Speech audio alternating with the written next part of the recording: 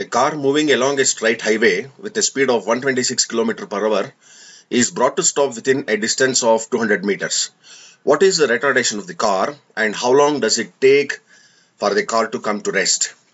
See, in this problem, you need to find out the retardation of the car, that is the negative acceleration of the car, and how long the car will travel after the application of the brakes. It's given that the initial velocity of the car, which is represented by V0 or sometimes by U, is 126 km per hour.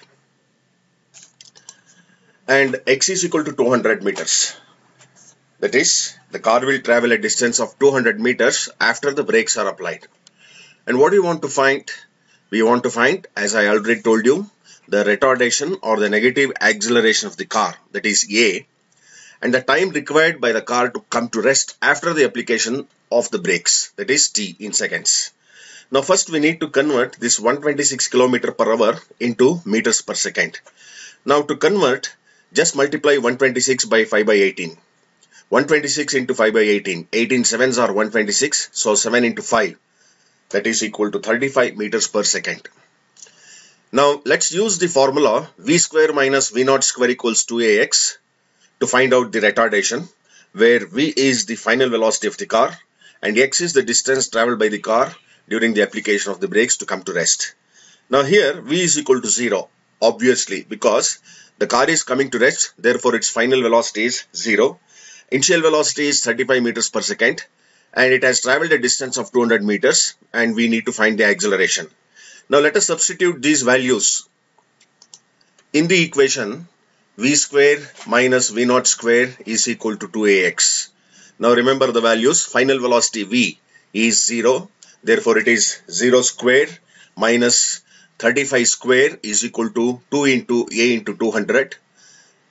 Now simplifying, 35 square gives 1225 and 2 into A into 200 is 400A equals minus 1225. Or A is equal to minus 1225 divided by 400, or A is equal to minus 3.0625 meters per second square. Now this is the acceleration, the negative acceleration or retardation.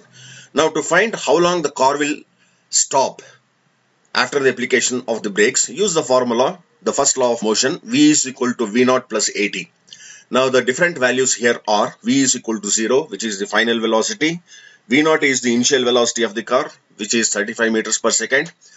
A is the retardation, which we just now found it as 3.0625 meters per second square. Of course, it is negative in nature.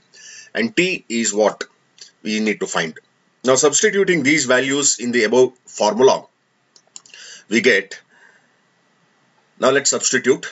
0 is equal to, because V is 0, 35 plus of minus 3.0625 into T, or minus 3.0625 T is equal to minus 35. On shifting 35 to RHS, minus sign cancel on both sides. Therefore, T is equal to 35 by 3.0625, which is equal to 11.42 seconds. Now let's summarize what all we have discussed in this problem. There is a car moving at a speed of 126 km per hour, that is 35 meters per second. Now the driver of the car applies the brake.